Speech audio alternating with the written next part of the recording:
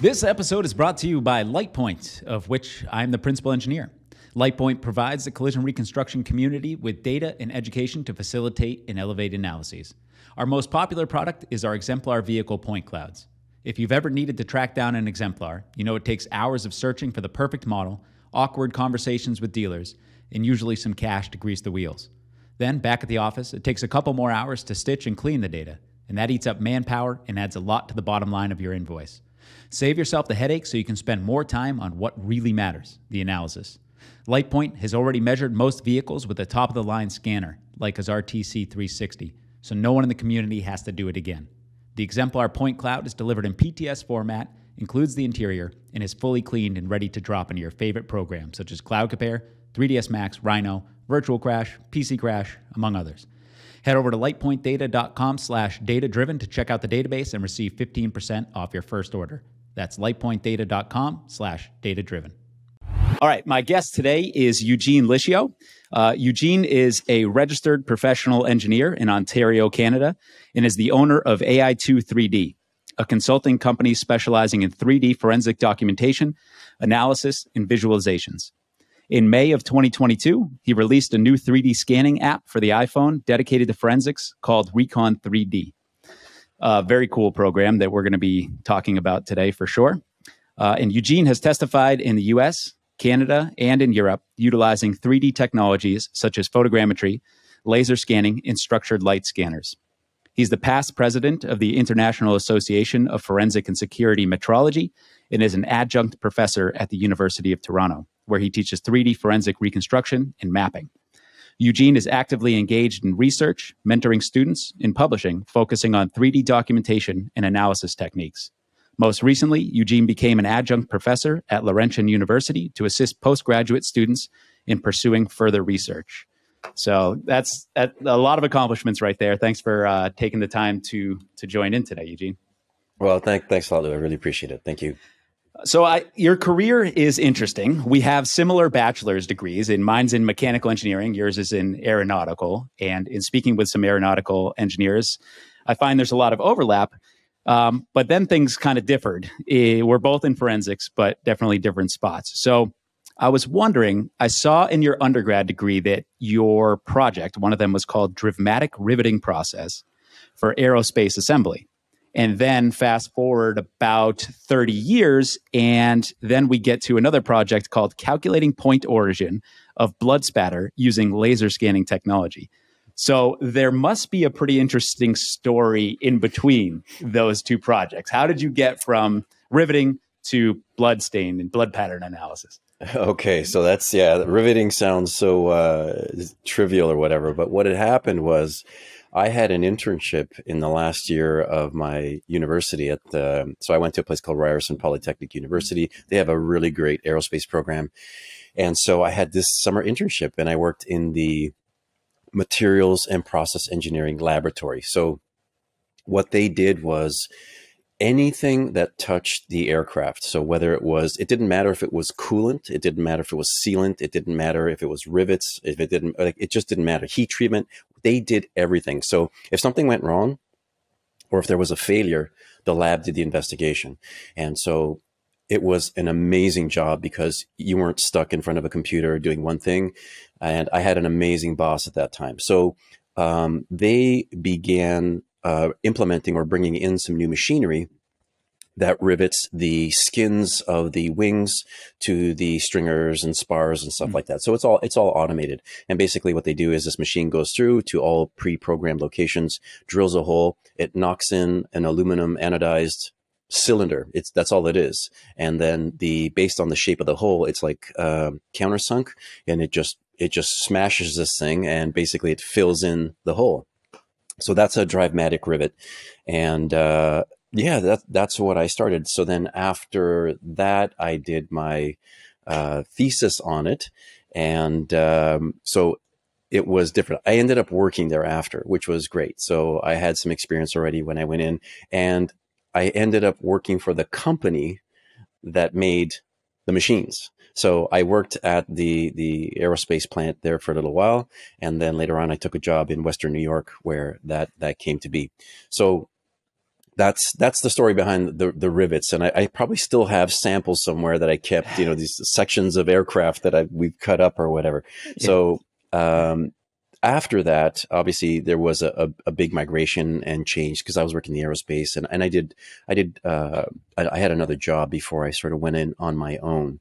And so I did start, off on the journey, kind of like you did at some point. And you said, hey, I'm just going to go, for it. In 2005. So after that, I began doing a lot of civil cases. So I was doing a lot of stuff like animation and 3D modeling and stuff like that. But I wasn't really into all of the tech, like the laser scanning or whatever. In fact, in 2005, you'd have a hard time buying one because there was only a few. So yeah, I got into that, and then I was doing a lot of work for other forensic engineering firms. So people that didn't have the skills to model and nighttime animations or things like that. I figured, you know what? I'm not going to do the reconstruction myself because then everybody becomes my competitor. So I'll just offer the services for what I think are kind of unique to me, and this way everybody's my customer. So that served me very well. And around 2009, I had one of the very first cases that was it was an officer involved shooting case from Philadelphia, from what I recall.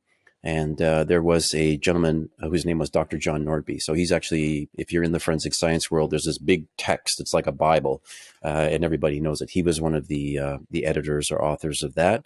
And he got me started on this journey around the crime scene side. So it was just after that, around 2009, 2010, that I started looking at 3D technologies and things like that. Photogrammetry, I started with in about 2006. I'd known about it when I first started. And part of the reason was in a lot of these vehicle accidents or whatever, police photos, you'd look at something and you'd go, hey, there's like something in here that's important, like a measurement, but there's no measurements for it. Nobody took them or whatever. So how can I extract that information? So yeah, photogrammetry was a really good option because it was relatively low cost too. So, when you're starting out making a big investment, like a big laser scanner, quite a big commitment. So yeah, I began renting scanners around 2009, got involved in some of the homicide and shooting cases. And then I remember the first time I sort of had a scanner to use, I tried it for a bloodstain project. And I'm not embarrassed to say I failed miserably. Like it was a disaster. It was an absolute disaster. So I didn't have a clue what was going on. So it took a lot of calls and communication to try and figure out what was going on. And then there was even with one of the engineers that I was speaking to in Germany at the time, there was a couple things that he wasn't sure of either, but we figured out a few things, little tricks that you could do. And then it clicked. And I was like, oh, wait. Okay, now this means I can do this, I can do this, I can do this. So eventually I started testing, different types of software and how good they were for the bloodstain pattern analysis stuff. So there's two things that I focus on today. I call it B&B. It's not bed and breakfast, but it's blood and bullets. So blood and bullets are the two things that I take a big interest in and do a lot of research in and try to validate the technology. So that's kind of the long story of how I got from the aerospace over to, the bloodstain and the bullet stuff. Yeah, and it's been fun watching your research and topics of interest. I follow you on LinkedIn, and I think that's a great place for anybody listening along right now to find Eugene. He posts there regularly, and it's interesting for me as somewhat of a layman. I'm in forensics, but as you know, I specialize in motorcycle collision reconstruction, and there's not much overlap between those two fields. But how much of that blood splatter, blood stain analysis is still being explored and is not really down to I'm sure some of it's down to a science, but there's still room to explore, which I found interesting. Yeah, I mean, there are different aspects to bloodstain pattern analysis, right? So there's sort of the interpretation part and classifying different types of patterns. So you can say, okay, I think this is this type of pattern, and maybe this is the mechanism that created it. And then there's, of course, the chemical part of bloodstain pattern analysis, where you're doing chemical testing and things like this. And then there's the physical analysis, which is the things like area of origin analysis, trying to figure out where something came from. And more recently, like I sort of have a method that I came up with. It's called the path volume envelope, and that's for cast off patterns. So when you swing an object, you get blood stain or blood that is projected off of that object onto another surface. And there's ways to calculate the volume of space from where those stains originated from. And so, yeah, it is one of the, I think it's one of those little achievements that I did, and I'm a little bit proud of. Yeah, it's one of two types of analysis, and there's a couple of other smaller ones that are very helpful to bloodstain pattern analysis because it's not subjective. It's an objective type of analysis. And, so many disciplines in forensics are under the gun for being, objective and not subjective. And so the more types of analysis you have, which are objective, then it lends more credibility to that particular discipline. Yeah, I love it. And it sounds like 3D modeling is a big part of that. Which kind of brings me to my next, maybe a weak segue, but my next question is, name of your company, AI2 3D, if I'm saying that right. And so where did that come from? Is AI artificial intelligence way back in 2005 or? Yeah, this is an engineer's mind at work. We're not very good at, how can you say, marketing. So, back then, numbers and putting a little squared symbol with, I thought that was cool. But what it stood for was animation, imaging, and illustration. So there was those three things, because that's what I thought I would be doing. Right. That's what I thought I would be doing. And I had the sense of mind to put 3D after that. And interestingly, the AI2, the animation, imaging, and illustration, is actually the part that I do the least of. The part that I do the most of is the 3D. So that's where the name came from. It just stuck, and I just left it. And it's confusing because people say A12 3D and people say all kinds of stuff, but it's okay. I just haven't bothered to change it. It's been around long enough, but that's where it came from. That's funny. So LightPoint is a similar story in that ultimately we are creating 3D points via light, which was a photogrammetry based project. And I guess we still in part kind of are with LiDAR, but it's just grown into a larger business than that. But LightPoint sticks. It's kind of the origin story. Yeah. And I think it's cool. So thanks for sharing that. So with AI2 3D, I'm super curious. What do your days look like? What do your cases look like? What are you generally working on? Because I know you got a lot going on. You're teaching and all sorts of other things, but. Right. So teaching definitely is one component. So there's the university stuff is something that I sort of just commenced on my own as a side thing. Okay. So I teach one course at the University of Toronto. I think it's the only course of its kind in the world. I don't know of another one that exists like that, but it's a 3D forensic mapping and reconstruction course. And basically what we do is we use 3D technologies to solve problems, like whatever those problems might be. It could be something from video. It could be, something for anthropology. It could be a bullet trajectory analysis, bloodstain, all those types of things. So basically, introducing the students to what the different types of technologies are and how they can be applied. And so there's a lot of software and, hardware, stuff like that. So the teaching is one side. Of course, there's courses that I teach myself, which are not through the university. So that's the cloud compare, the photogrammetry, the recon 3D, the Faro zone. So all these other stuff, these other programs and things like that people are getting into, and they want to learn about, the 3D world. Yeah. Hey, I just say from a practitioner, I really appreciate you offering those because there's nowhere else to learn a lot of those topics, and you do a great job with that. So I just wanted to pop in and say that, but I don't want to derail you. Well, thank you very much. And that's part of the reason why I decided to do the course, because probably like it's piece, like you get a piece here, you get a piece here, you try to take little courses, and then all of a sudden you accumulate this wealth of knowledge. And so I thought it'd be nice if I could give back and, create a course that was for students that was kind of all in one place. It was a summary of, sort of my work and that sort of thing. So that's more on the teaching side.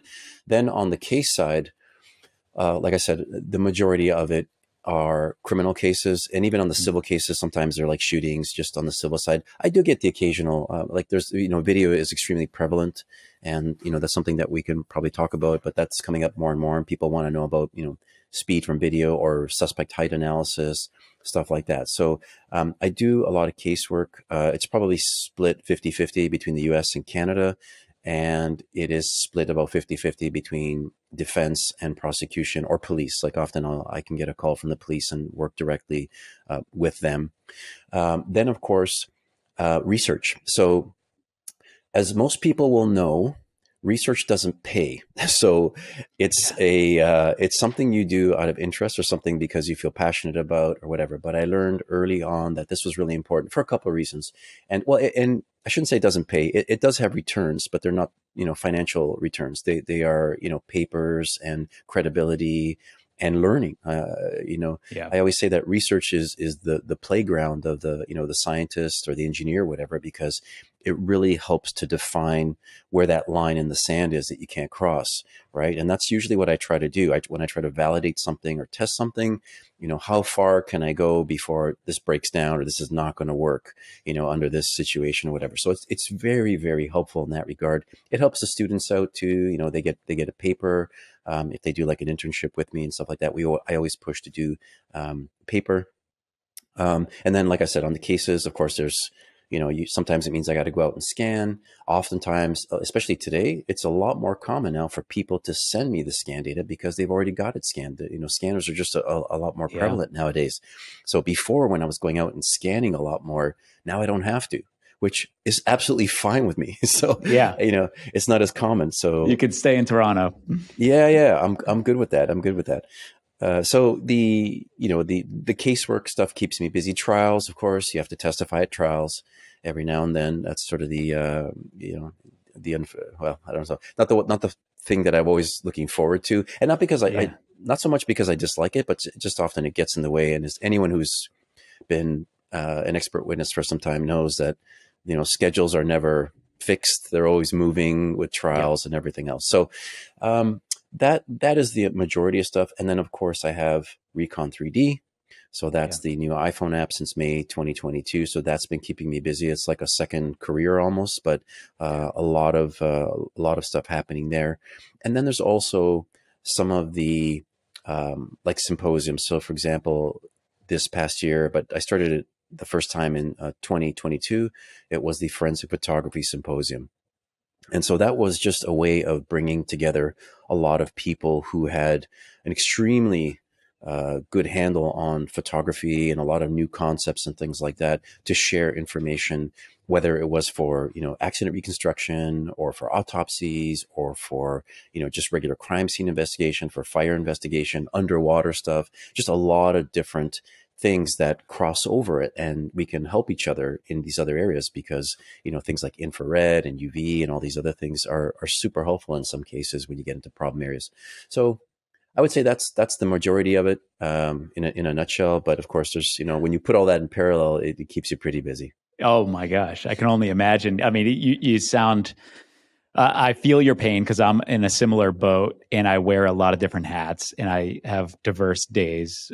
But it's really, I wouldn't have it any other way. I've never been one of those people that would like to show up and just do the same repetitive task over and over. But yeah, it sounds like you have your plate full for sure.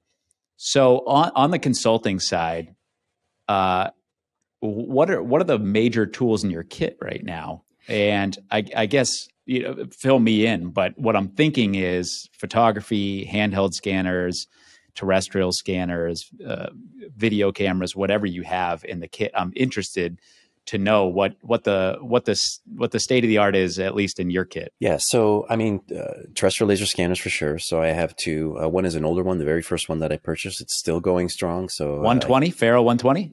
Yeah, that one there, the old Faro 120. It's still working, so I'm not gonna, put it aside if it's gonna keep pumping out point clouds for me. Yep. Yeah, there's a newer S350. Looking at upgrading there. There are some structured light scanners. So there's one that I just got recently, which is sort of it's a newer one. It's a 3D whale, it's called, but it's a small one. I did a video on this, but it's a small structured light scanner, much like the Artex scanner. Okay. A lot cheaper, I saw. I watched your video, and it looks like the whale is like 8K, and I know the Leo's more around 30. Yeah. Have you compared those back to back with a similar object? So I don't have a Leo, but I have access to a Space Spider, so the small ones. So Okay. the small components, bones, human bones, or small parts and things like that. So I would say the big thing right now is that the software is fundamentally different, right? So the Okay. Artec Studio 17, the latest version, super comprehensive. It has all kinds of features when you need to do things, very, very well set up and structured. Whereas the other software, I believe it's called J Studio or JM Studio, something like that. It's new. Let's put it that way.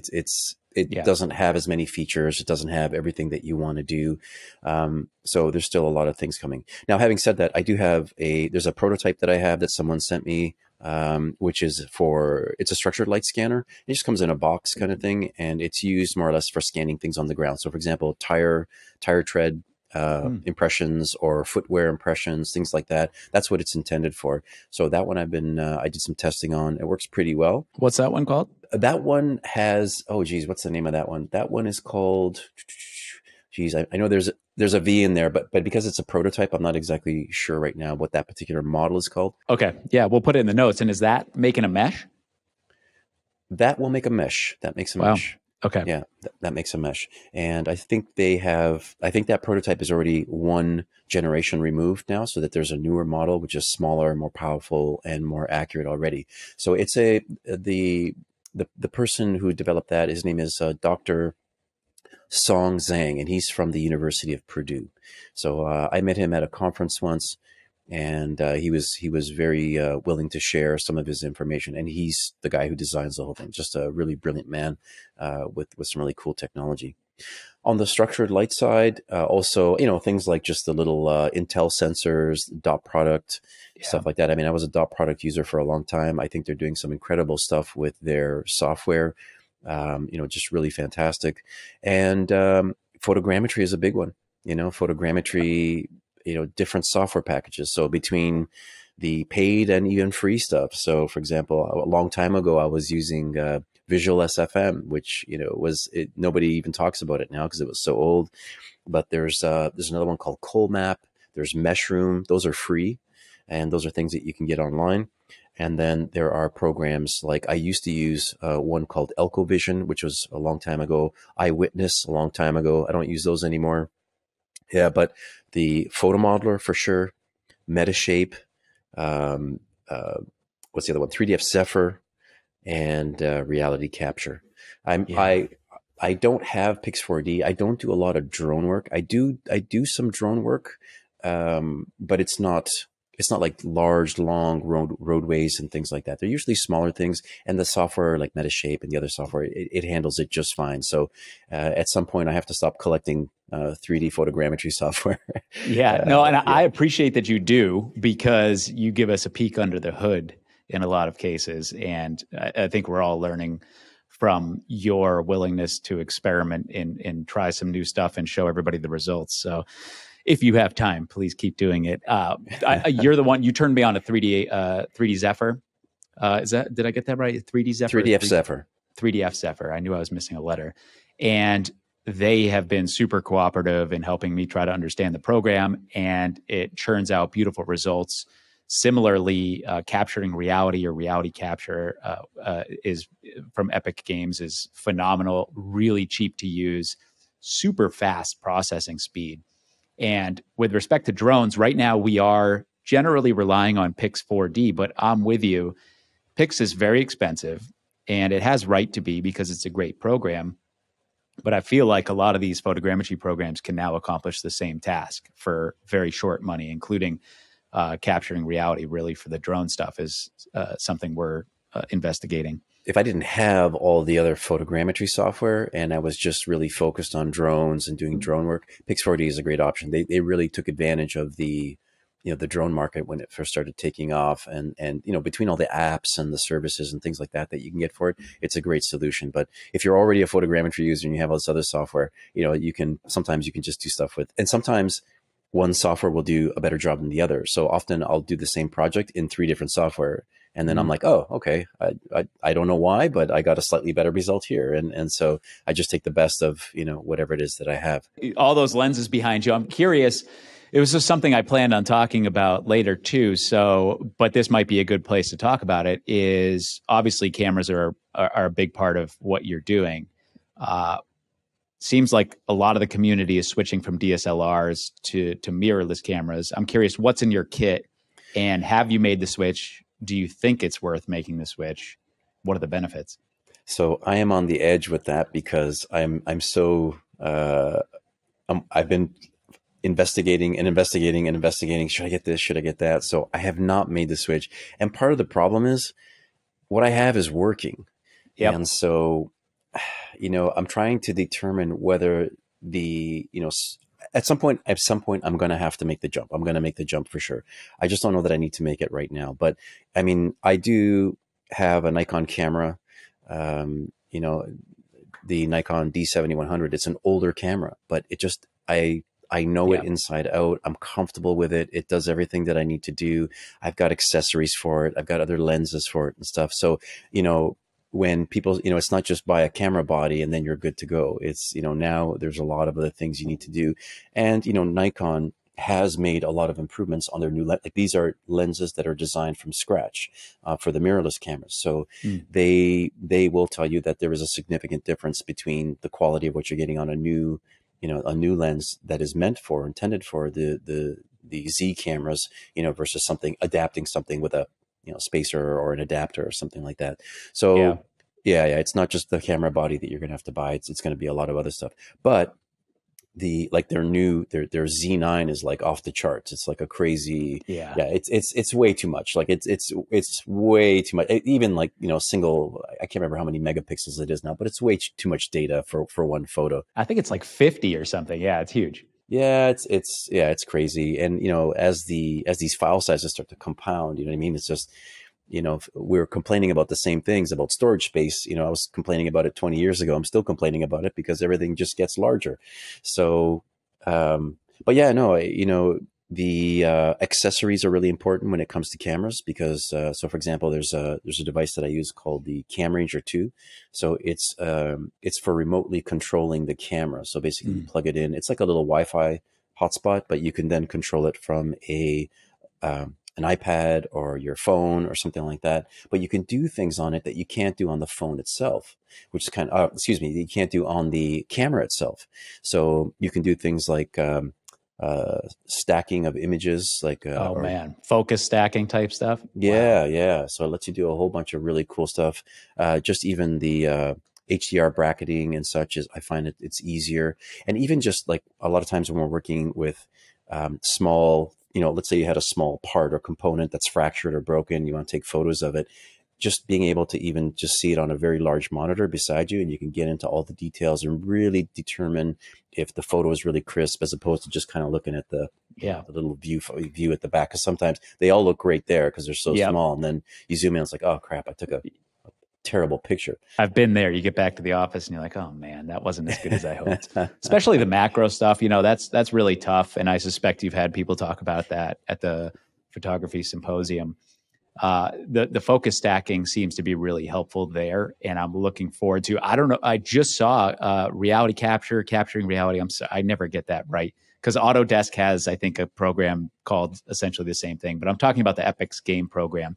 They just posted on LinkedIn this morning that they have focus stacking capabilities within the program, so you can manually take photographs of the same object from the same place and change your focus 100 times and then import it into that program. And apparently they have a processing method for that. So I'm looking forward to exploring that a little bit. I was at an inspection of a helmet the other day with a colleague who had the Olympus T6, which is a specialist in macro photography. And they on board have the focus stacking process, which sounds amazing. I got to check that out. Yeah, when you want to get into small little details, fractures and things like that, I mean, you can't beat it. It just does an absolutely incredible job. And one of the projects I was working on a little while back, which I'm going to initiate again, was looking at trying to recover like post-mortem fingerprints. So obviously very, very small details, but doing it in 3D.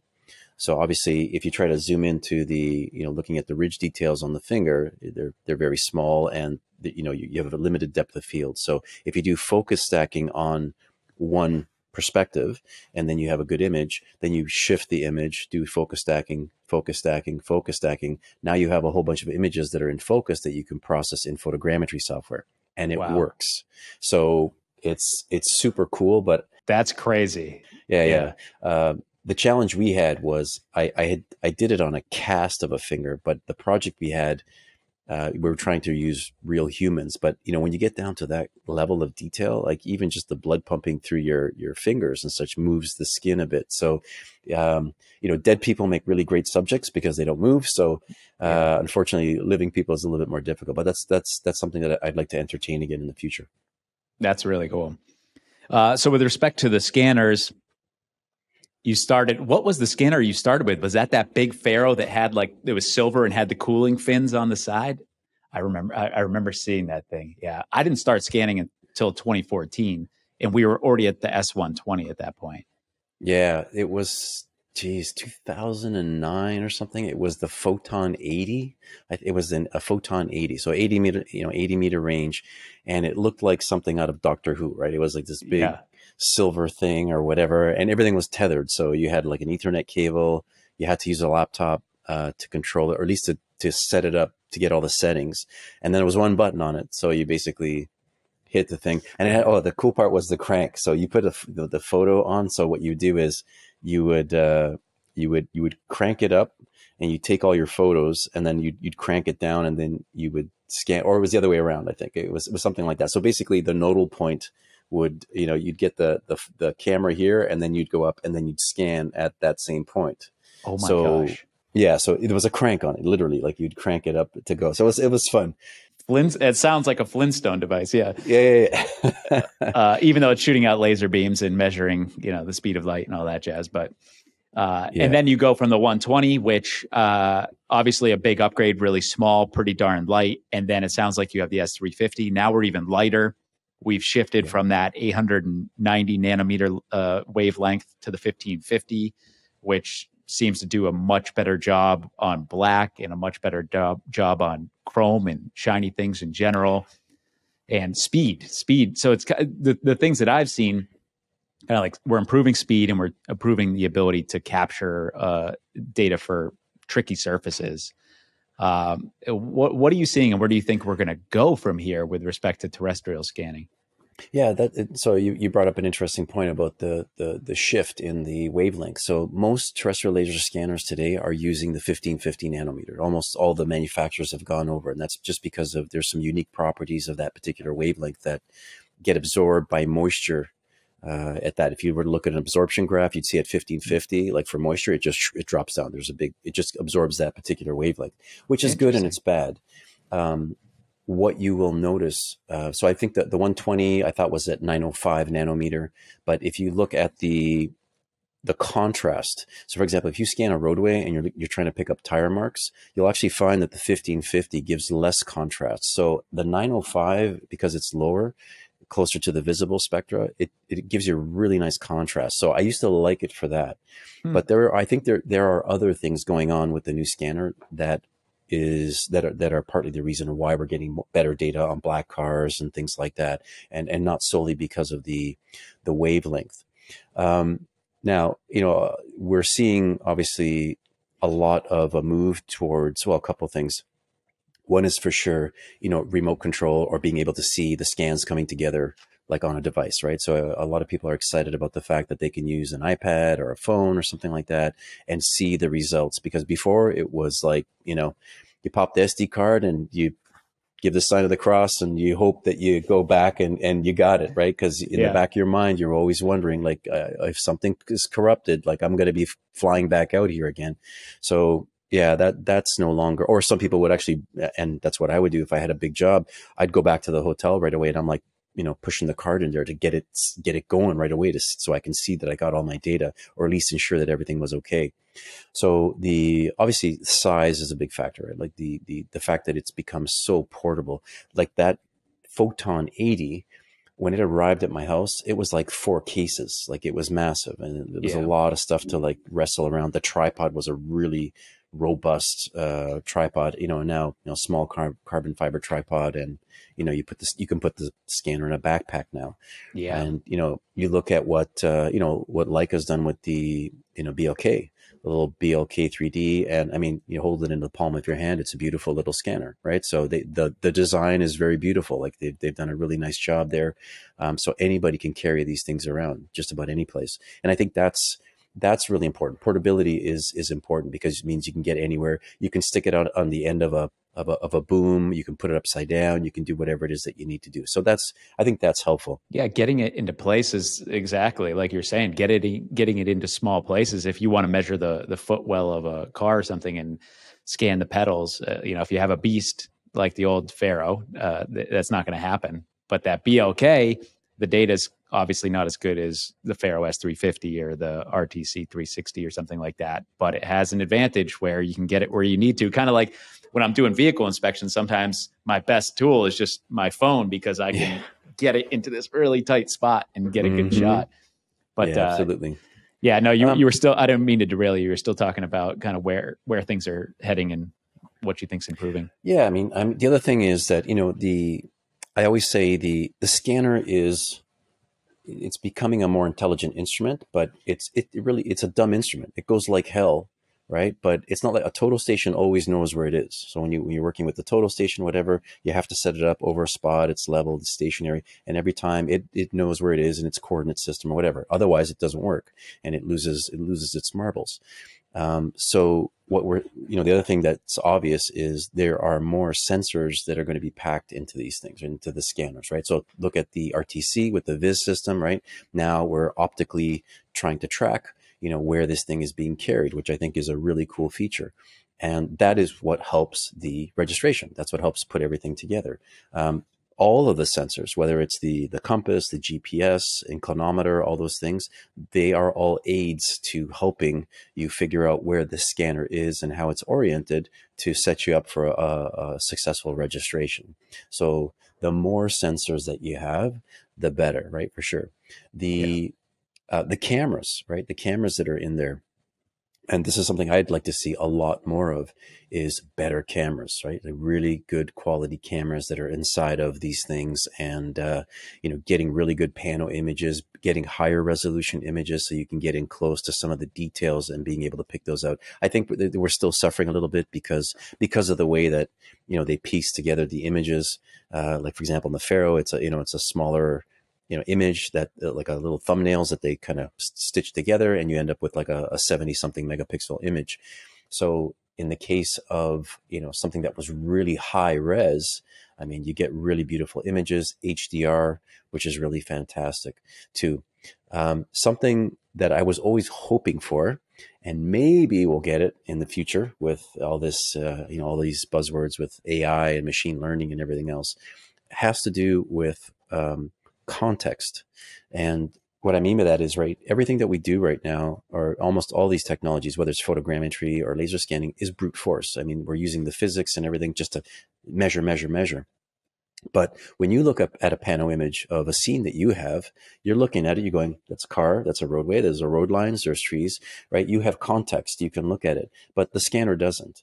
And often when doing registration, right, if there's a failed registration or something like that, it's up to the user to go back and say, well, I know I can see where the differences are. And I think that will be interesting the day when, the software begins to understand, okay, visually I'm here and now I'm here, and I can see where there are common references, and I can tell you that that's the car, that's the tree, that's everything else. So, that to me would be an interesting sort of situation. Similarly, for example, with photogrammetry, we have difficulties with photogrammetry on flat walls, right? A flat white wall, cars. Good Yep. luck with cars. You want a nice, smooth, crisp surface, and you get this mushy looking disaster, right? Yeah. And wouldn't it be so nice just to walk around a car, take photos or video, and then get this wonderful looking model? And I think I think we're almost getting there. You've seen about like these nerfs. You've heard these neural radiance fields or things like that. So, but again, it comes to context. Like if there's something that I could do to help the software and say, look, this is a flat wall, or look, this is a car body and it is basically smooth. Maybe there is something there in the future where it could fix those problems for us. And if anyone has seen some of the images that have been putting up, going up online of nerfs of cars and things like that, it does a pretty good job of trying to figure out where the surface of the body is and things like that. But there are some dangers with that too. And, the purpose, when I first started seeing the whole nerf stuff, and it was a post from NVIDIA, they had a picture of a woman and they took 20 photos and they produced this really cool model. I thought, oh, that's pretty cool. You're not using a lot of photos. And now sometimes I think I saw a post somewhere where somebody said, hey, look at this nerf model, right? It looks really cool. But it was like 600, 700 photos. And I thought, well, if I'm going to do 600, 700 photos, I'm no better off. Right. That's what I'm doing. I can do it with less photos with photogrammetry. But the thinking there is that if there are these difficult surfaces, or there are surfaces which are occluded, that it somehow knows what's there. That to me is great from a creative standpoint, but it's also very dangerous from a forensic standpoint, right? We want to measure or know what is there. We don't want to guess at what isn't there. And so that could be a problem, when people start using things, either if it's AI for video or AI for photogrammetry or AI for laser scanning. We just got to be careful as to what it's actually giving us. And right now, when you measure with a laser scanner, if it can't measure it, you don't get data, or you get a lot of noise, or you get a problem. So, or you get some kind of a bias in the data, but at least you can see it. And so I always say, and I say this a lot when I'm talking about the Recon 3D app, that point clouds don't lie. Point clouds, they're not perfect, but they don't lie, meaning that if there's noise, you're going to see the noise. When there's a gap in the data, you're going to see the gap in the data. Meshes are a little different. Meshes start to fill in the holes. They start to average out the surfaces. They start to do other things. So there's a lot of work still ahead of us. And I almost feel like, I was thinking about this morning, I knew we were going to be talking, that we're still coming out of the early ages of scanning. Laser scanning has only been around since the late 90s. It's only really taken off in the past maybe 15 years. Here in North America, in 2010, 2009, if you asked somebody if they had a laser scanner, you weren't going to find a lot of people that had them. No. So, yeah. So, like you said, you began in 2014, so not even, you're getting on to 10 years just now. So if you think about that, we're still in our infancy when it comes, if you were to relate that to other technologies that have been around forever, we're still early on in the scanning days. Yeah, I have noticed that it affects a few things. One, like you're saying, with respect to the registration software, we are still manually selecting things if this scanner has a problem. Whereas if you took some smart matching concepts that are available in photogrammetry right now and applied them to the registration software algorithms, it seems like it would be able to fill a lot of that void. The other big place where I'm seeing the young nature of scanning for the analysts is just their ability to integrate it into their analyses. They can scan, they get the data, but then where do they go from there? And I think one of the best tools for us, we've done a lot of exploring and figuring out how to make good use of this data because it's so valuable. But Cloud Compare is one of the best tools, in my opinion, for using the data and then putting it into a format, putting it into a size that is digestible, taking slices of cars if you want to look at crush profiles, things like that. I know you're a huge fan of Cloud Compare. I think I first heard of it through you. And then you have that Zero to Hero class, which a couple of my engineers have taken and say great things about. But man, I'm so grateful that Cloud Compare is around. It's one of my most used tools. And yeah, thanks for sharing all your knowledge there and bringing people up to speed.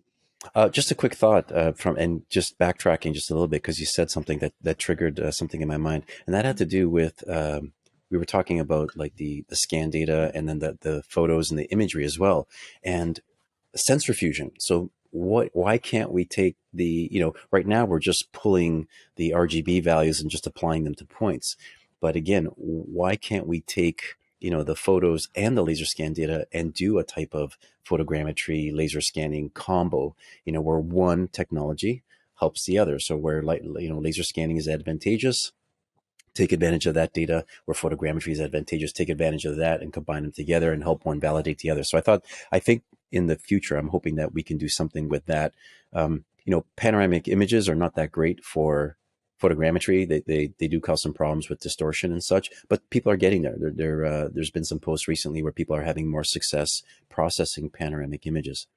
And to your other point, I mean, knowing what to do on the back end is really, really important. And I was fortunate in some regard that when I couldn't afford a laser scanner, I had the software. So I would hire or I would rent people, and then I would receive the data and work with the data first. So I knew how to work with the data before I knew how to press the buttons on the scanner. And I felt that that was actually quite beneficial to me, because the hard part is the output part. Like anybody who works with point cloud data, let's face it, the scanner is the fun part. It's the cool part, right? Like you press the buttons and it's the tech and it's, it spins around and everything. And it's awesome. Like, we love that stuff. But the pain starts after, right? That's where the pain starts. The 300 million point cloud. Yeah. So, so to your point, knowing what options you have in terms of software, whether they're free or whatever, Daniel Girardot-Monteau from Grenoble, I mean, just making this available. And in some regard, I mean, he's the guy who started it all. He put it together, but it was a company that he was working for at the time, that said, no, we're just going to make this open source. But, he gets like 30,000 downloads a month. And that could be like people who are, either updating their software or new to the software, whatever. So there are tons of people using Cloud Compare, and I use it several times daily, and just, especially now with Recon 3D, I'm opening scans with it, I'm cleaning things or whatever. So optimizing point clouds before you start doing what you need to do with it is still very helpful. But, that the number of avenues that we have with a point cloud is still limited and quite difficult. And as you know, meshing a point cloud just of a car, simple object, a car, we see it every day, but it takes work. It's not just press a button and it happens. Otherwise you get garbage. So there's a lot of, manual intervention that needs to happen. There are some things that you can do, and there is some software out there that can help you for sure. But a lot of people are still doing a significant amount of retopologizing the mesh. They'll mesh and then they clean up the mesh and the tires. What do you do with a single face of a tire when you can't get underneath, right? There's a lot of manual work that needs to happen.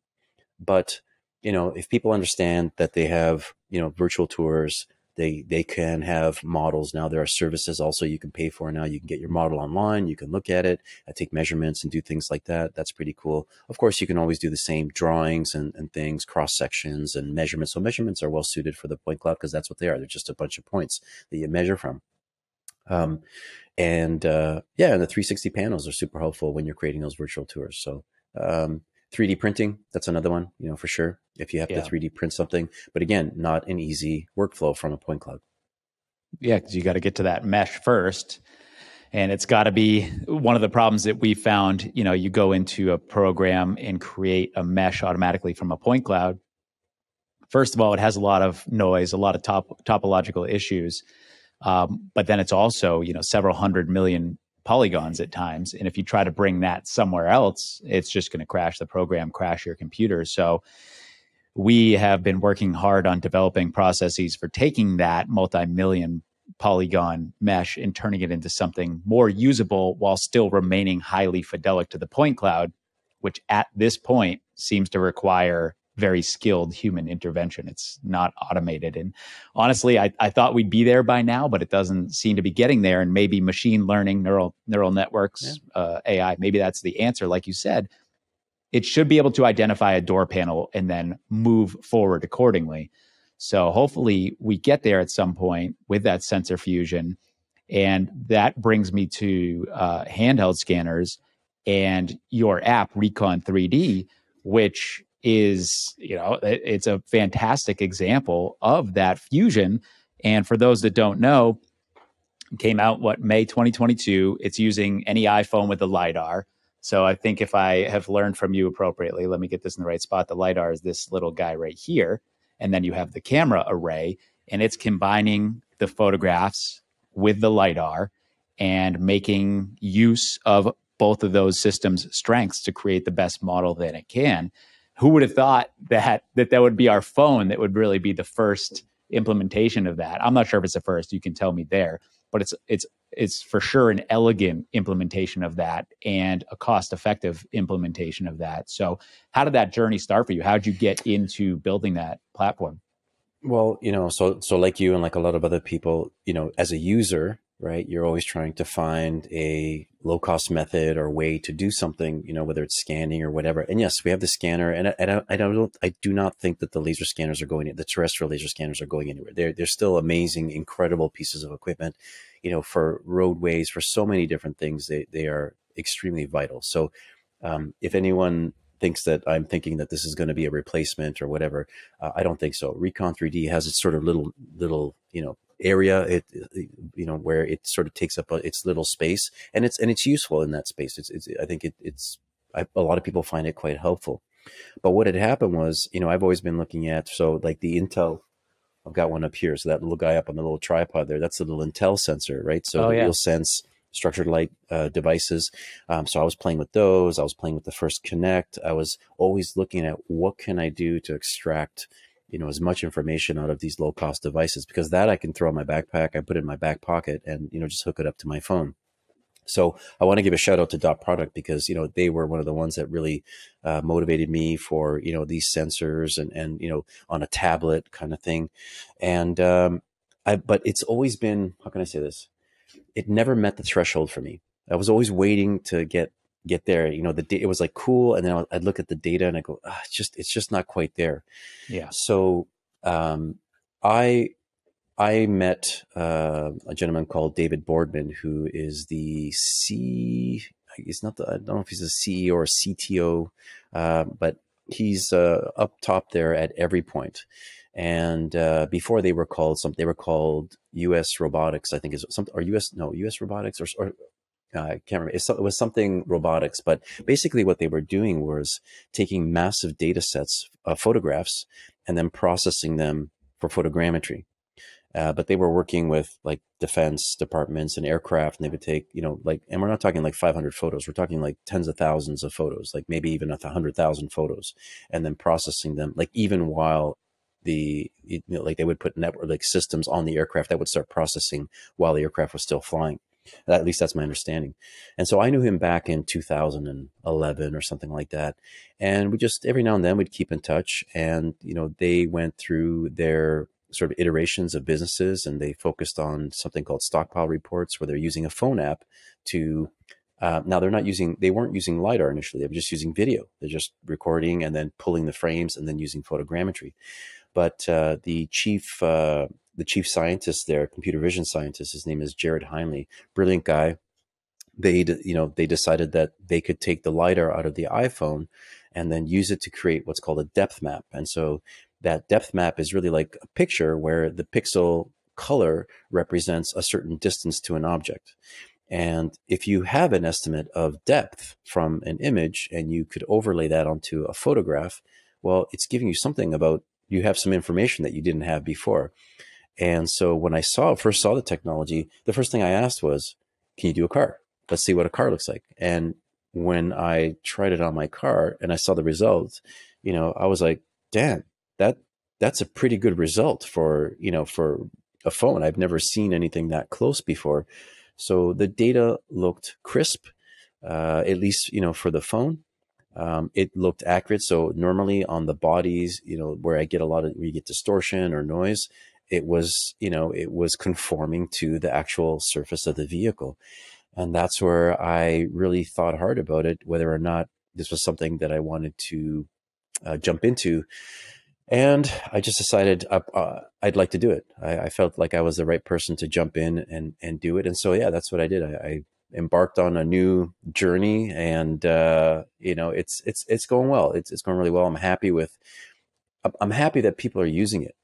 I think that's the big thing. People are coming back and saying, hey, it's working for me, and people are doing a lot of vehicle inspections with it, and it seems to be a useful tool. And as somebody who's developing something like that, I think that's the biggest compliment you can get, is when people are actually using your your software or hardware or whatever it is that you're doing. Yeah, and I think you were the right man for the job, just because of your foundational understanding of the scientific principles that drive that engine.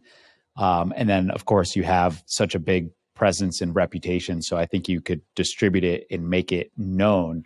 And I'm a user of it. I have found several places that it's super helpful. I have a few different scanners. I have the Leica RTC, the Faro S350, and then a Faro M70. So in a lot of cases, I don't necessarily need it to do a normal car inspection or something like that. But at times I will anyway. I'll just supplement whatever I did with my Faro. And what I did with my Faro probably takes an hour and a half. And what I do with Recon 3D takes about 4 minutes. And then we have intentionally looked at some of the Recon 3D data compared to the RTC. SATI, I think, is actually happening this week or next week. But at the last year's conference, there was some crash tests performed. It was a black Honda Civic. We scanned it with the Leica RTC 360, which in my opinion is just the cream of the crop, the best laser scanner out there right now, at least that I've ever got my hands on. And we compared that data to the Recon 3D app. And, it's not the same density. There are some differences, but I did at that conference, I made a presentation and I put up the Recon 3D model, scan data, let's say, the differentiation being I consider a model of mesh or something like that. But anyway, the 3D point cloud data from Recon 3D and then from the RTC. And I asked the audience, tell me which one is which. Now, when you get really close, you can see the difference. But from, a left front view or something like that, the data was remarkable. And then we compared the accuracy using Cloud Compare, and it overlaid extremely well. And one place where I have found that app to be really useful, Recon 3D, is during my site inspections. So I'll run the scanner. Obviously, there's a decent amount of downtime between those. And if the motorcycle hit a boulder or something like that I would like a lot of detail on, I can actually get better scan data of something like that with a lot of texture that I can walk all the way around it, get super low to the ground with Recon 3D. And I just make sure that I get enough context. So when I come back, I bring that point cloud, both of them, into Cloud Compare, merge them up. And now I got, a killer hybrid of data. So that program's great. It's definitely worth the price of admission, in my opinion. And thanks for doing it. And I'll let you speak about anything further you want to there. But it also seems like they're working on developing mesh creation tools via those point clouds. And I'm not sure if that's good or bad, but would love to hear your take on it. Well, yeah. Well, let me back up for a second. So the Recon 3D, because we're working in this area of accident reconstruction, and the majority of people who have taken it up right now, if I had to guess, I would say somewhere around maybe 80% of the people are working in the accident reconstruction field. So they have really taken hold of the Recon 3D app. But, my commitment there is that I want, the crime scene people and other people in forensics to use this. And as a result, we have to focus on understanding what the accuracy is. And so, it's more, and I always tell people this, is that it's more important to understand when it doesn't work, what the errors are, what the uncertainty is, than the actual answer or the actual truth. And so that's just the way forensics, works. If you're doing an analysis and, let's say it's a suspect height analysis or something, and, the guy's 6 feet, great. But what if your error tolerance is plus or minus 5 inches? Well, there's a lot of people that fit in that range, right? Yeah. So the uncertainty or the error puts it in the context of whether or not you can use it. So we're doing a lot of work with studies and working with people that are working on accuracy studies. And honestly, whatever they find, they find. But I just want to I want to be very transparent, get the information out there, keep doing studies, using it for different applications, and in each one of those areas, validating the data. The point clouds look good. I think they have. I think you benefit from the camera in the phone because you'll notice that the color is actually quite good. Like even sometimes in weak lighting or whatever, you get a pretty good color. Whereas sometimes on the the scanner or whatever, depending on what scanner you have, you'll see the colors don't look the same. Like the contrast is a little bit different, whatever. So in many instances, the color can work to your benefit. There's a whole bunch of things there that need to be developed. I mean, and it is still new, right? So there's a lot of work that's ahead of me in terms of features and options and all kinds of different things. So the good news is that the data is very promising, and there's a lot of room to grow. And that's the real exciting part, is like the roadmap ahead in what you do. Things like meshing are possible for sure. It's not uncommon to to mesh with, especially because we have a photogrammetry element, right? Where we're taking video, extracting the frames, creating a model, but using the LiDAR to come together. Oftentimes people call it LiDAR. It's a LiDAR device. It is, but you should actually think of it more in terms of it's photogrammetry assisted by LiDAR. That's really the way to think of it. Yeah, so it's telling it what the depth of those points are or is, so Right. that if it's having a hard time on, say, a huge flat panel on the side of a car, it's like, well, I can't really tell where that is. It's like, well, I'll tell you where it is and work accordingly. Right, exactly. That's exactly what happens. And that's exactly why flat walls, flat white walls and things like that, you get, a pretty good result from something like that. And one of the great things, like I said, I'm not just trying to blow smoke, but you're the right man for the job. And I think that something that's really important when you're using data like this is to set the scale. If you set the scale wrong, even if it's off by 10%, all of your data is crap. And you have an integrated system for setting the scale. We've used it. We found it to be very accurate.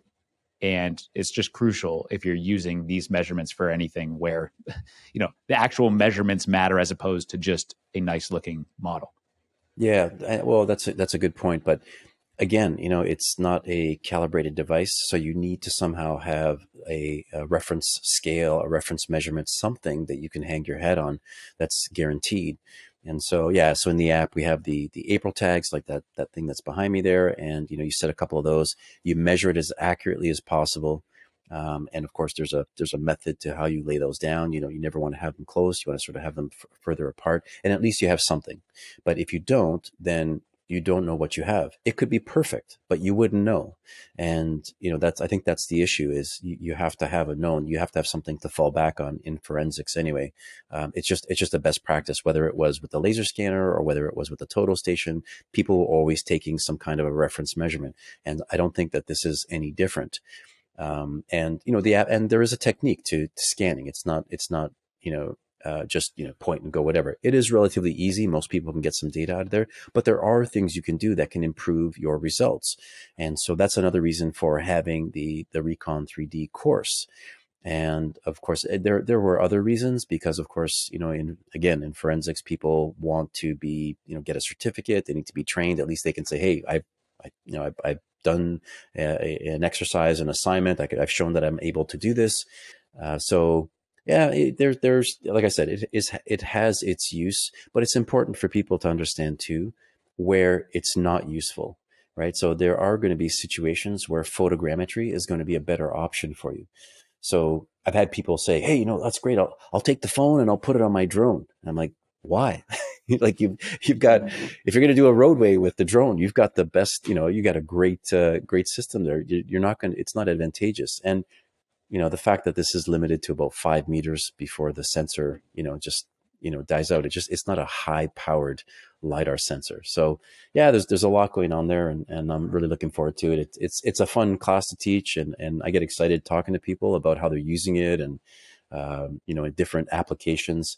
But like I said, there's people outside of forensics that are using it, but it's not my main focus right now. So I'm focusing in on the accident recon people and a lot of the stuff that they're doing. They seem to really be taking it up, and especially people who are new. And those seem to be the people who are adopting it. People that are brand new, that just couldn't afford a laser scanner before, it's their entryway into this sort of area. And so, you buy the phone, and it's not hard to convince somebody to buy an iPhone, especially if they're going to use it for work or something like that. So, it's worth the investment. and Cloud Compare, free software, which allows you to do a whole bunch of stuff with it. So the relative cost of this is low. And then there's people who, like yourself, who already have scanners, but maybe they only have one scanner, but they've got 4 people in the company, and they could be out, 3 or 4 people could be out at any time at an inspection. So where do you send the equipment? Well, now if everyone has a phone, now at least they have something, that they can use. That seems to be very, very common, actually. The other thing I'll say about Recon 3D is the community is really important to me. So having a strong user group, a user base, is really, really important. And in actually later in March 21st, I'm going to have our very first user group meeting where I want to bring people together, right? I want people to talk and exchange ideas or whatever, because they're also, I get out and I scan fairly regularly, but these are the people that are going every day, and they're doing hard projects. They're doing more difficult projects, and they are learning. And I know there's going to be a point where there's people that are going to know more about how this thing behaves than I do, because they're just doing it day in and day out. So, it's important that we share information, and that, when there is a new user, that they feel that there's a community there to support them. And so, like I started a Discord server now, so we're on there and we can exchange information. There's a lot of, I think there's a lot of things that are going to happen on this app. And, even if it remains a small community, I'd rather have a couple, few hundred really good, strong users who are sharing and helping each other than, 1,000 people that are completely disconnected and are just not cooperating with one another either, So, I'm going to do my best to try and grow the community as best as I can. Yeah, I think you're doing a great job, and I'm really looking forward to seeing how things continue to evolve. And I think it's being adopted by the community, from what I can tell, just in my interactions with other recons. It's such a useful tool. And like you said, for the people that can't go out there and drop $50K on a Faro S350 or whatever the latest and greatest is, oh man, if you already have an iPhone, the price of admission is essentially nothing, and you can get some really good data that wouldn't be otherwise available to you. It beats the crap out of a tape measure in a crush jig or something like that. So, thanks for doing that, and excited to see where that goes in the future. Which brings me to my next segue, which is kind of a speed round of questions for you, tied with Eugene Liscio's prediction of the future. And granted, we're all pretty bad at predicting the future, but I think that one of my goals with a bunch of these interviews is to figure out, well, everybody's got their little niche, and you're going to be better at predicting that niche than I am. One of the things that seems you and I have both observed the evolution of photogrammetry, which has been really interesting, back from 1850 to the digital advent, where we're still manually marking everything, to smart matching, to now we can just take 50 photos of something and have a great 3D model of it. It kind of went in and out of vogue for a bit, and now it's just back in huge fashion, where photogrammetry is really a part of everybody's toolkit now, I think. And if it's not, it should be. But photogrammetry has been huge. So where can we go from here with photogrammetry? It seems like we've already made such big leaps and bounds. Do you think we can take it even farther? I think so, but I think some of that is going to come. Well, there's going to be a few angles there. So for sure, the types of cameras that are being used. So just as an example, think about a 360 camera, right? The advantage of a 360 camera is enormous. So it can get you it can get you in areas that would be very difficult to get in, with just a regular camera. So for example, in your room or in your office, right? The 360 camera captures everything all around it. And, if you have to do that with a regular camera, with even a wide, 14 mil lens or something like that, you're going to be taking a lot of photos all the way around. There's a lot of difficulty there. So, working with different types of lenses and different types of systems, if we can clean that up, imagine you could do a collision scene or something like that just with a 360 camera. You could walk around, click, click, click, click, just walk around, or take video, and all of a sudden it produces the video. So there are already people working on it, and I've seen some early examples, and in some cases it works pretty well. I think there could be some speed improvements. Yeah. That's a little meta, because you're taking photogrammetry of photogrammetry in a sense, right? Because these cameras are being stitched together via some photogrammetric process, I imagine. And now we're going to apply photogrammetry on top of that.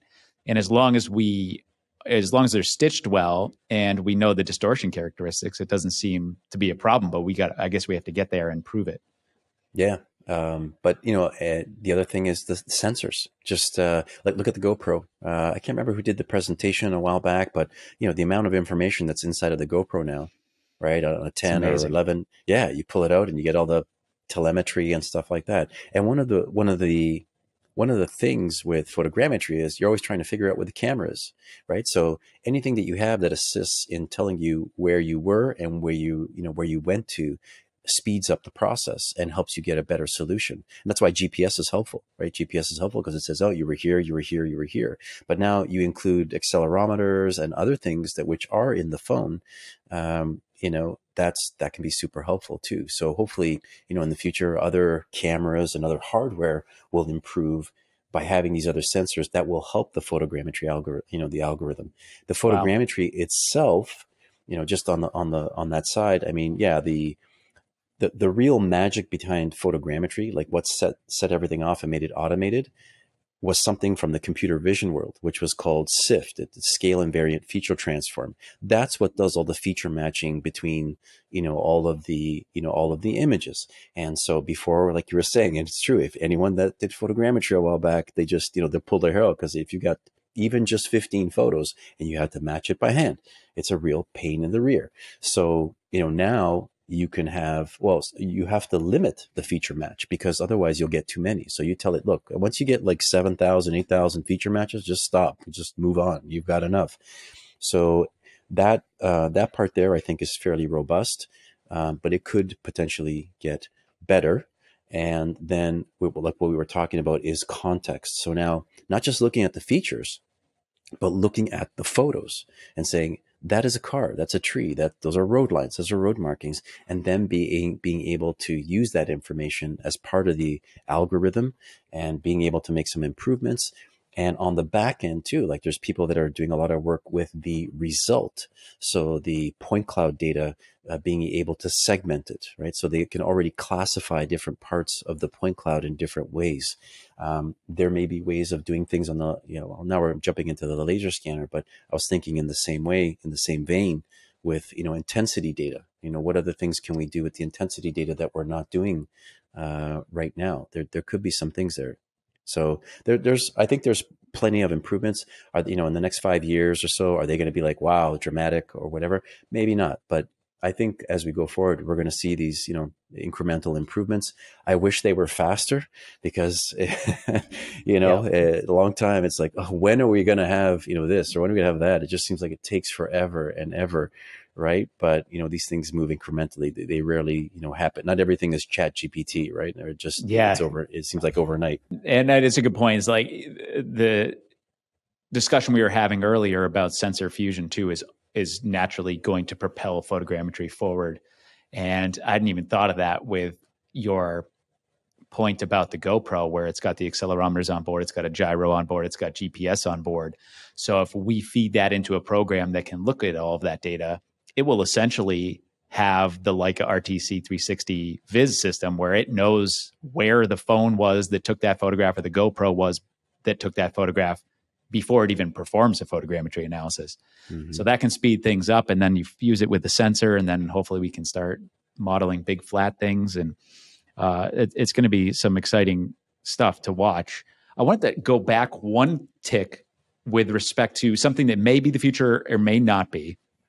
For me, it is the future, but I also want to respect your time. So I have a few speed round things, get you out of here. Maybe we'll do a round 2 at some point. But for the photography, I had not, as a collision reconstructionist, been exposed to UV or IR, infrared or ultraviolet photography. And one of the things that's really tough for us at times is photographing tires, especially on motorcycles that may or may not have been subject to braking forces that would generate very subtle evidence that may or may not be visible to the eye. I saw some of the photographs coming from the symposium that you run, and like for tattoo identification and things like that, it's really impressive. So I don't want to take up too much time on this, but if you could just introduce those two types of photography and what we might be able to get out of them in the reconstruction field that you guys have already figured out in the forensics field.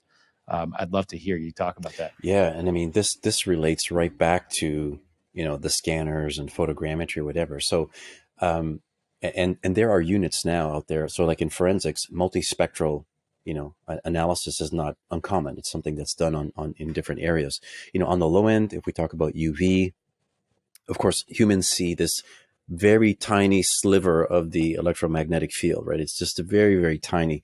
And on the low end, you know, we're talking like, you know, whatever, 400 nanometers up to, you know, 700s nanometers, something in that range. Once you get up to the 800, 850s, you don't see anything anymore. So, you know, your CCTV cameras, like when you're looking at those, and sometimes they have that little ring of light around it, it's kind of a little bit of a glow coming out. That's up at, they're usually about 850 nanometers, right? So you can't really see it. You can't see the light that's being emitted.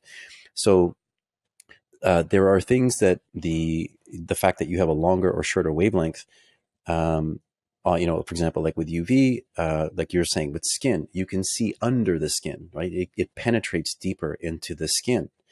And, you know, when you start getting up onto the other end with IR, you know, like once you start jumping into the 800s, 900s, you see other things that maybe you won't see in the visible spectrum. So, and usually what you're trying to do there is you're trying to look at absorption. So you want to subtract something from the background. So if the background reflects, you're hoping that the item that you're looking for will absorb, right? Or vice versa, something like that. And so you're looking for the negative effect of that. So sometimes it means you have to experiment with the filters and things like that to try to get you into the right bandwidth that you need, or the right wavelength that you need. There was, I've done a couple of projects where I took infrared. So I have a camera that's been converted. It's a D7500. It's a Nikon D7500. It's converted. It's a full spectrum camera.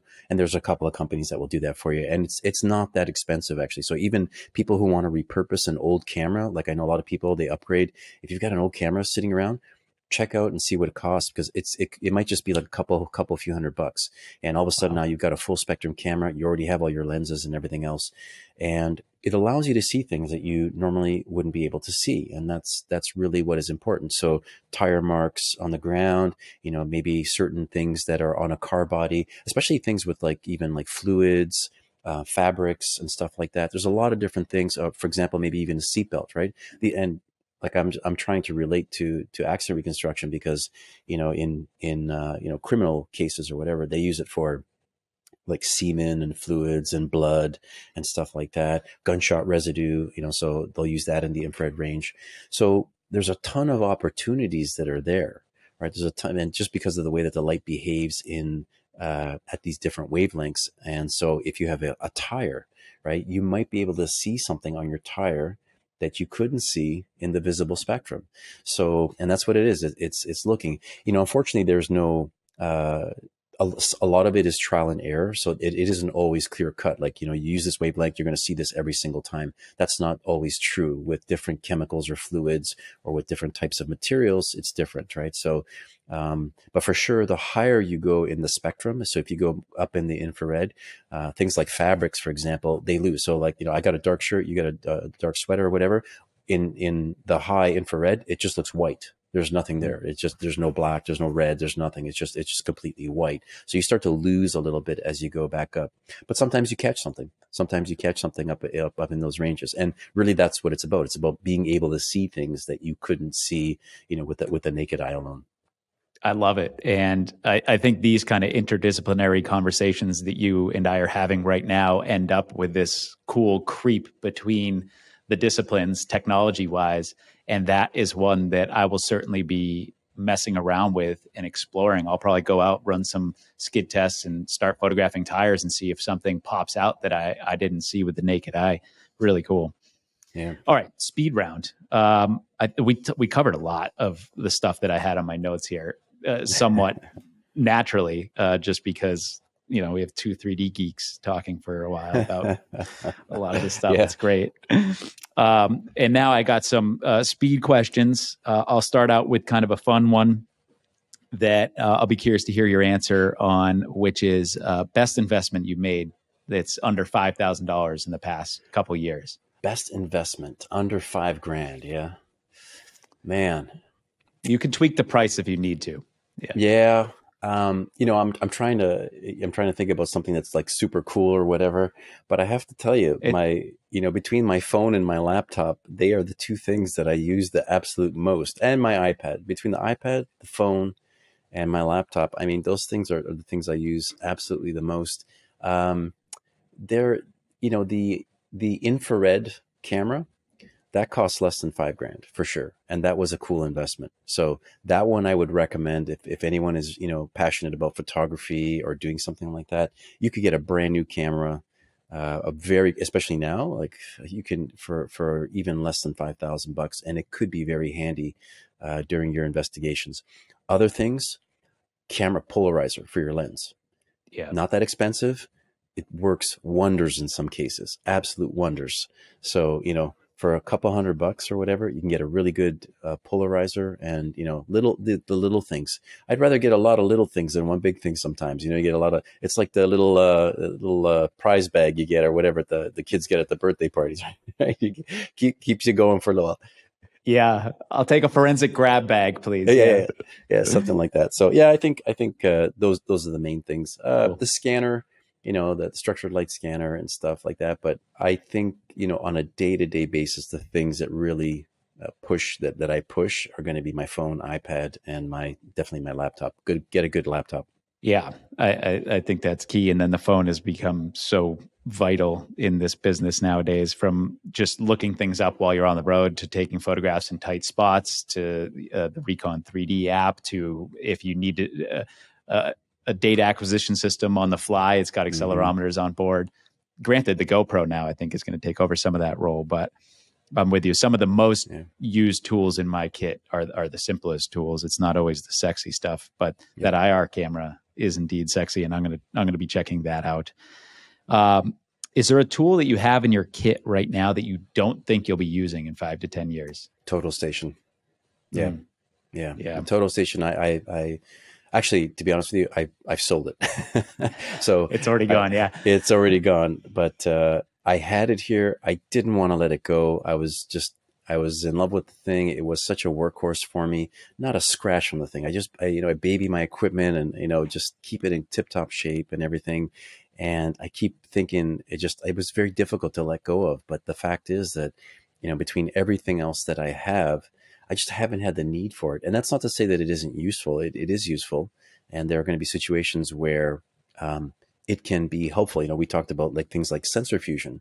Well, there are things you can do with the Total Station and a laser scanner that can really be great for, extremely large areas, right? So, for example, if there's an aircraft or a train derailment or a big disaster somewhere, right, you can set up the Total Station as sort of the central device, and then you could do 3 or 4 scans over here, and then you can move 1,000 feet and do 3 or 4 scans over here, and then go completely to the other side and do some more. And the Total Station, by shooting in targets and things like that, keeps all of the scan data geographically located and accurate.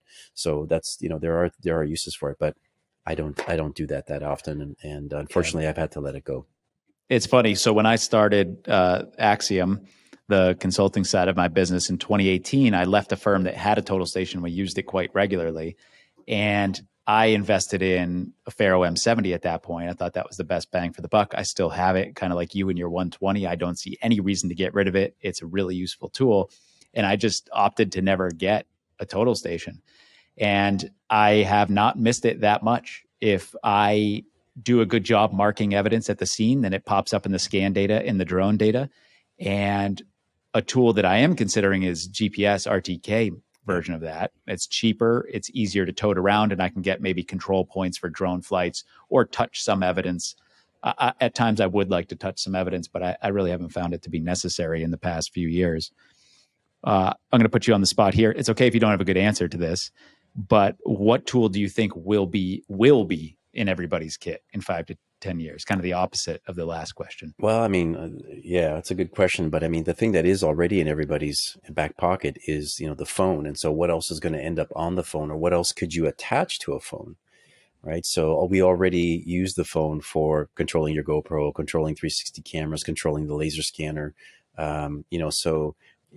Everybody's looking at a way to maximize the phone and what we can do with it. So if we could get some more functionality out of the phone by some other sensor or something else in there, I just see more things coming. And maybe the advantage is not going to be on the hardware side. Maybe it's going to be on the software side. Maybe there's going to be something else that, is going to come in that's going to make the phone even more valuable because of the way that, we're extracting video, or like you said, the sensors and things like that. So, I love the fact that scanners are getting smaller.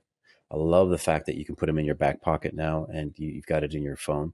But, there is probably still more room to shrink. And I don't mean just because of the sensor, but I mean, looking at some of these larger companies like Faro or Leica, I mean, maybe there's they can squeeze a bit more, and with some new technologies or new things that they can do that, will make it easier for people to purchase one of these things and carry it around. But, unfortunately, the cost when something is, 50, 60, 70 grand, you got to work hard to pay that back. Right. So, it's not as simple as, a phone. So I think hopefully that we'll be converting more and more people over to, Recon 3D. So maybe they'll have more of the iPhones, in their back pocket. We'll see. And you know what? I'd be more than happy if Samsung, because people ask me like, hey, what about Samsung or Google? I would love it. I would love it if they could come up with a sensor.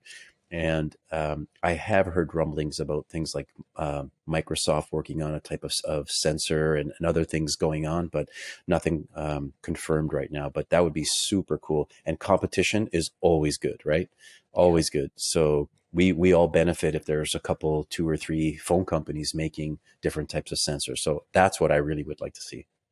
Yeah, I'm with you there. I think the phone is going to continue to improve.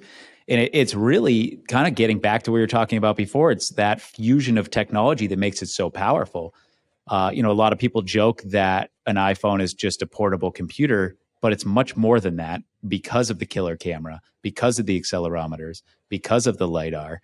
And when we continue to potentially add things in there and just analyze the integration of those sensors better and better, then it's going to be more and more useful tool for us. So it's going to be cool to see how that evolves. So where do people go to find you if they want? I already mentioned your LinkedIn. I think that's a great spot to keep in touch with you, to stay up to date on the future of 3D modeling and 3D scanning, because you're always pushing that boundary. So you're fun to follow in that respect, and I always appreciate it. Where can people find you? So ai2-3d.com, there's a contact form there. That comes right to me. So the Recon 3D is recon-3d.com. And there's also like a little form. There's a chat window that comes directly to me. So it pops up. And, if I'm available, I usually like to, I'll chime in right away, or I'll call people and just say, hey, I just saw you left a message or something like that. So I like talking to people. I like hearing their stories and what they have to say. So if anyone wants to ever reach out, I'm usually accessible, so long as I'm not, traveling on an airplane or doing something else or whatever. But those are a couple of ways. Or LinkedIn, like you said, you can always pop a message there, and YouTube. So I've got the YouTube channel where I post a lot of the videos. So people leave comments sometimes there, and then I'll just respond as best as I can. Well, awesome. Thank you so much for taking the time, Eugene. I know you're super busy, and you wedged this in. And I appreciate it, and I think the entire audience will. So thanks again. My pleasure. Absolute pleasure talking to you. And I've never spoken with anyone this long about 3D. Usually they've dropped off real fast. So it's nice to have somebody else who's just as keen on the whole 3D stuff. So thank you. Yeah, I'm always there for you. Cool. Thanks, Eugene. All right. Cheers. Thank you. Bye-bye. Hey, everyone. This is Lou again. One more thing before you take off, and that is my weekly bite-sized email to the point. Would you enjoy getting an email from me every Friday discussing a single tool, paper, method, or update in the community? Past topics have included Toyota's vehicle control history, including a coverage chart, ADAS, that's Advanced Driver Assistance Systems, Tesla vehicle data reports, free video analysis tools, and handheld scanners. If that sounds fun and useful, head to lightpointdata.com/to the point to get the very next one.